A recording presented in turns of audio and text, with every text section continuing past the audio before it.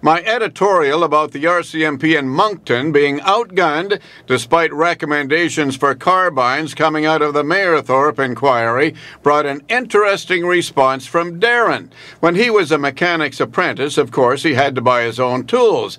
And then when he became a subcontractor, he had to buy more tools to stay competitive. And over the years, he's had to upgrade, and of course, he's had to buy what he needs. That's what you expect from a tradesman.